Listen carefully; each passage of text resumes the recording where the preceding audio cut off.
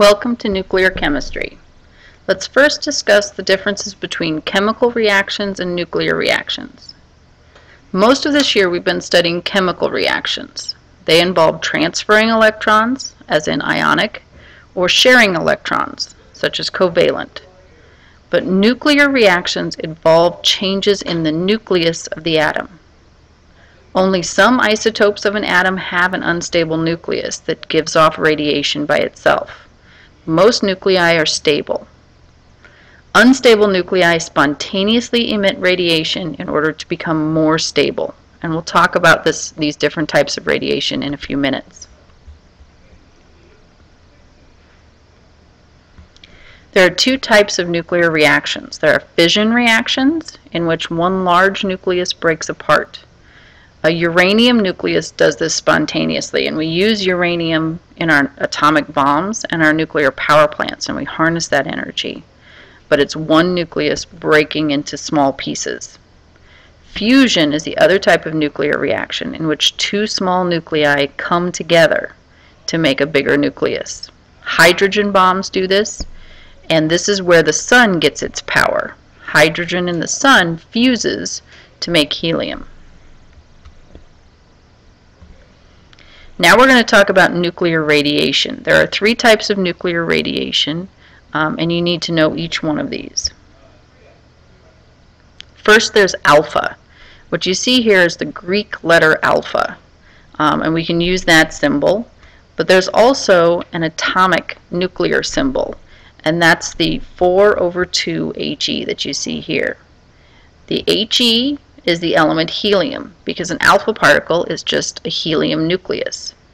The 4, if you remember from the beginning of the school year, the top number here is the mass number, so that's the number of protons plus neutrons. And the number at the bottom is the number of protons, just the atomic number. So this helium nucleus has 2 protons and a mass of 4, which means it has 2 neutrons. We can shield ourselves from alpha particles with paper. They're fairly big particles. The next type of nuclear radiation are beta particles. This is the Greek letter beta. The symbol that we use for beta, however, is usually an E, because beta particles are fast-moving electrons. These fast-moving electrons have 0 mass. They're very, very small, and so they practically have no mass.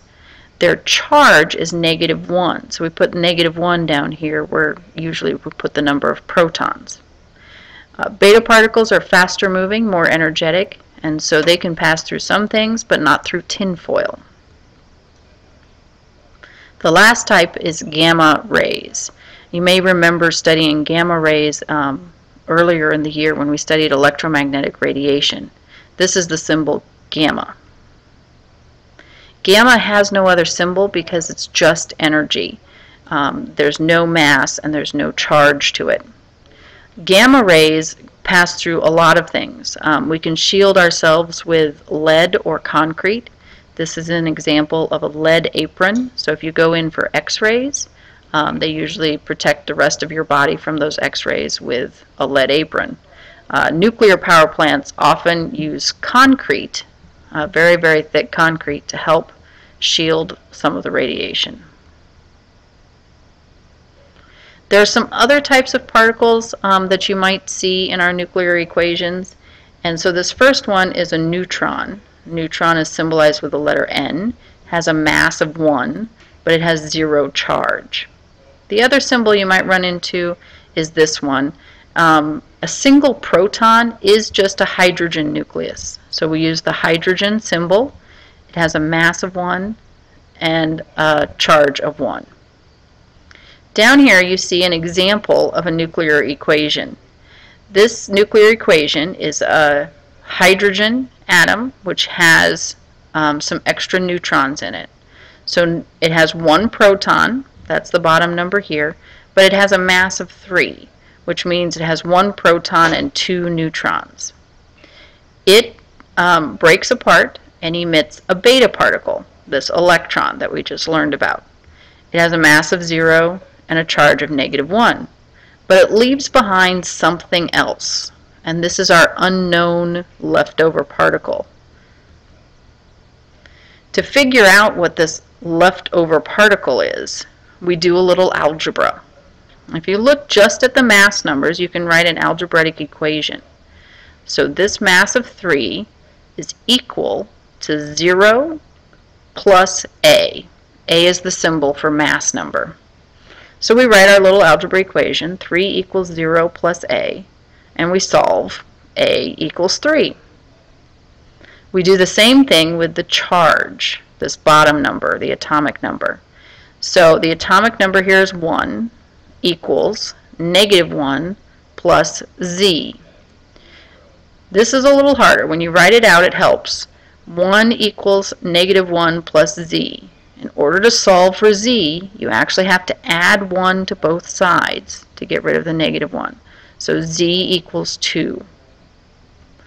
Now to figure out what the symbol of this element is, we look for the atomic number. We look for this atomic number on the periodic table. So if you find element number 2, you'll find that it's helium. And so we use the symbol He. So this would be 3/2 He as our answer. You're going to get an opportunity to do some of these problems as practice. Please ask questions if you need help along the way.